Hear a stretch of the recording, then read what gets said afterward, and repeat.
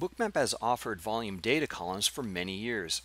This current chart range volume profile, or CVP column, is configured as a profile composite of both aggressive buying and selling for the current viewable chart range. When you right-click on the column and select Configure, under Style Options, you can choose to split out the aggressive buying and selling volume. This is very helpful to see which aggressor might be dominating the price action.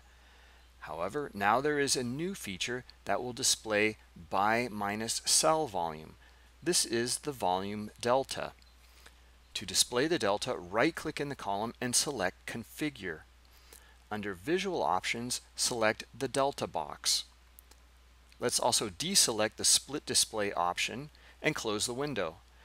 Now you can access the volume delta within the profile composite. This is a very simple but extremely insightful visualization of the market data. See how nicely the delta column now clearly displays sellers in control and dominating price action below this area here. Also note how buyers are dominating above that area as well. This leads to many interesting insights. For example, what if buyers can quickly move price away from the lows and then begin trading above this area?